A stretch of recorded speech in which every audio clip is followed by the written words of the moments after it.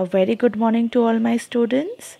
We are back with our social studies class, and today we will be studying about one of the planet which is known as a unique planet. Can you guess which planet I'm talking about? It is our Earth. I'm talking about our Earth. Okay, so today we will be studying about our Earth, why life exists on Earth, and we'll also study about the Earth's natural satellite, that is the moon. Okay, so we will be studying about it in detail. Now, planets. Planets are heavenly bodies that move around the sun. They do not have their own light and heat. Okay, they reflect the light of the sun. So planets, they don't have their own light, they reflect the light of the sun. There are 8 planets, that is Mercury, Venus, Earth, Mars, Jupiter, Saturn, Uranus, Neptune. Okay, each planet moves around the sun on its path, that is called orbit. Okay, you can also say revolves around the sun on its path, that is called orbit. Fine. Now have a look here.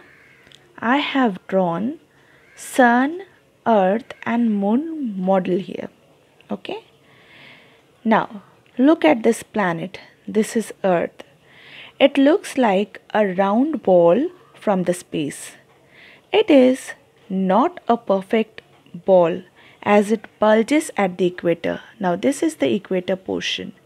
It bulges at the equator and is flat at the poles. Okay, so this portion, it is a little flat and it is bulged at the equator portion. This is the equator portion. Understood? It is spherical in shape. The Earth is called unique planet. Okay, so Earth is the only planet which is called as unique planet. Now we will understand why is it called a unique planet. Because it has air, water and sunshine to support life. So the Earth is only one planet that supports life. Different living beings like plants, animals and human beings live on Earth. The Earth takes 365 1/4 days to complete one revolution. Okay, so the Earth revolves around the sun and it takes 365 1/4 days, or you may also say 365 days plus 6 hours. One fourth of 24 hours is actually 6 hours, isn't it? So 365 days plus 6 hours it takes to complete one revolution around the sun. Understood? The Earth moves around the sun on an imaginary line. You may say imaginary path called orbit. Okay, so this imaginary line, actually there is no such line. Okay, we call it imaginary line, that we imagine that there is a line or there is a path on which the Earth revolves around the sun. So that imaginary line or imaginary path, we call it orbit. Understood? Now students, can you see the distance between the Earth and the sun? Okay, now the Earth is neither too far from the sun nor it is very near to the sun. As a result, the temperature on Earth is suitable for living beings to live, as it is neither too hot nor too cold on Earth. Can you see the thin layer that I have drawn here? Can you see a thin layer, a very thin layer? Can you see this thin layer that I have drawn around the Earth? This is called atmosphere. Okay, this is called atmosphere. The atmosphere or the blanket of air has gases that support life. For example, oxygen, nitrogen and carbon dioxide. Okay, so this atmosphere, okay, It's kind of a blanket that covers the earth, that supports life, because oxygen, nitrogen and carbon dioxide are present there, that supports life. So I have drawn a thin layer to show that this is the atmosphere. Now when we look at the earth, what we see that the earth appears like? It appears like blue in color. It looks like a blue planet. Why?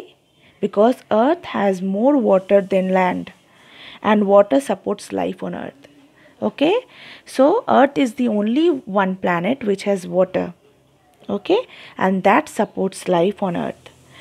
It is therefore known as blue planet. Now we will study about satellites. The word satellite means a companion. Satellites are heavenly bodies that move around the planets.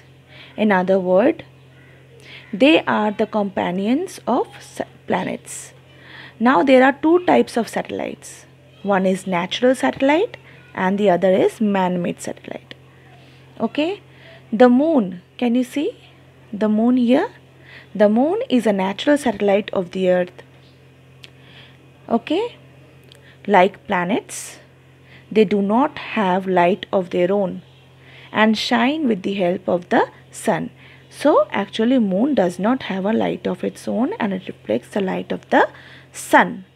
So the light of the sun falls on the moon and that light it reflects towards the earth. So the moon has no light of its own. Understood?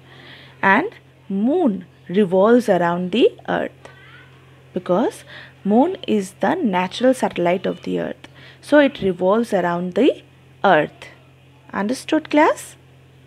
And there are some man-made satellites which we human make, and there are natural satellites. So natural satellite is the moon that revolves around the earth on its fixed path.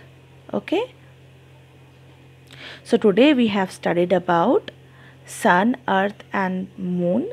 We have studied about how earth revolves around the sun, why life exists on earth, and we have also studied about the only one satellite, only one natural satellite of the earth, that is the moon.